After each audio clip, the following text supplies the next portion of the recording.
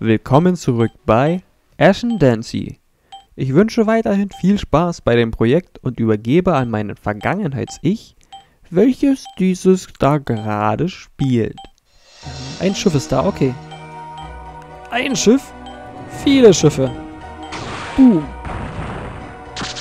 Oh, die haben gute Waffen. Das mag mir nicht gefallen. Kann ich jetzt das Schild versuchen, den Trick einzuwenden? Ist das Schild jetzt weg? Ja, hier unten war es. Gucke, hier. Das Schild wird nicht angegriffen. Ich baue hier unten eins hin. Lass eins vorspulen. Greifen an. Das Schild ist weg. Das kann ich jetzt jedes einzige Mal so machen. Wir sehen uns dann am nächsten Tag wieder, wenn ich da ein bisschen was gerissen habe.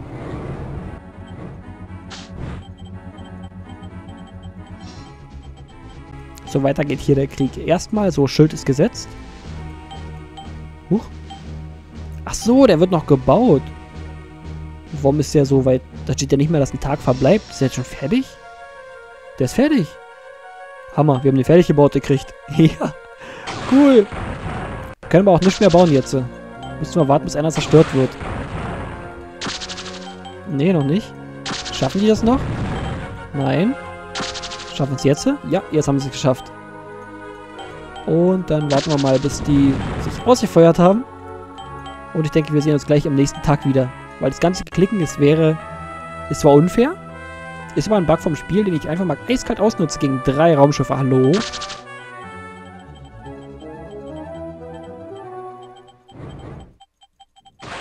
Boom. Da gelingt uns die Rache. Und sind die nah genug dran? Ja. Boom. So, 3-mal schießen auf den da oben. Und dann ist der auch finito. Beziehungsweise, kann er noch angreifen? Nein. Dann können wir den nächsten Tag starten. Discordia, Liberty. Wo war Rebulon? Nach Discordia müssen wir, okay.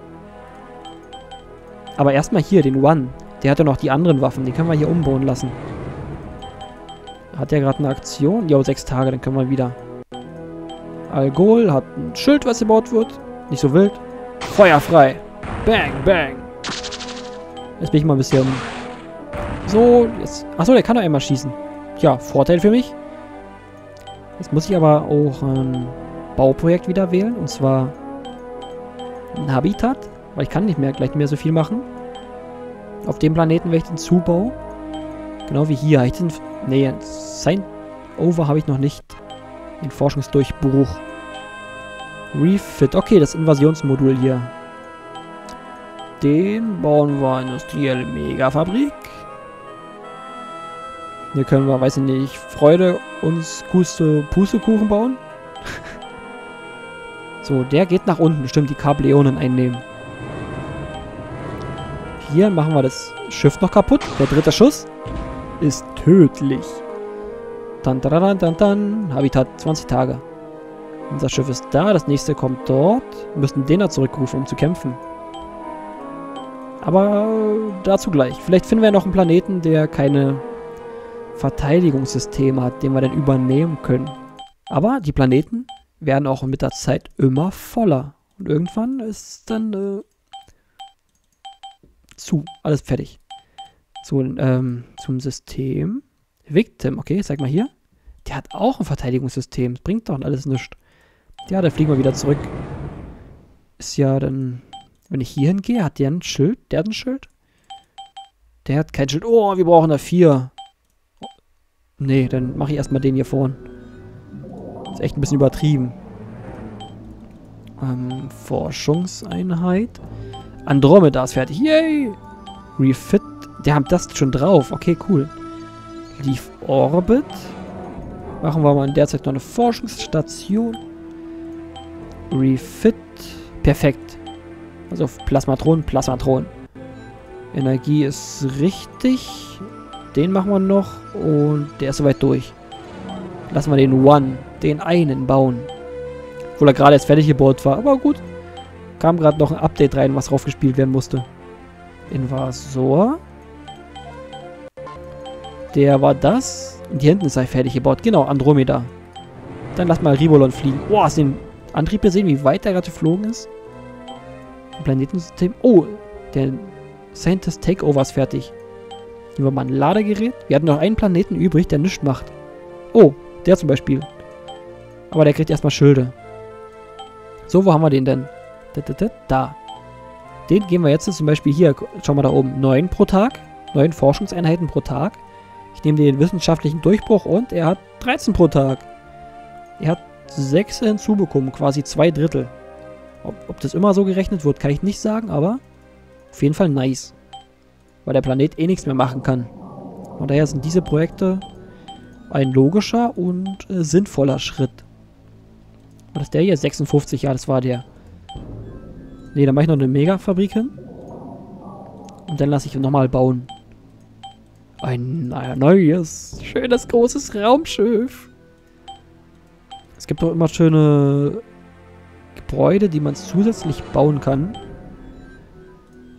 Lass mich reden, lügen. Warte. Erstmal das hier abhandeln. Der bekommt... Stimmt. Jetzt mache ich Orbitalstation. Die habe ich ja den Habitat gebaut. Oh, jetzt schau mal hier. Und 4 Tage für neue Forschung. Beziehungsweise für eine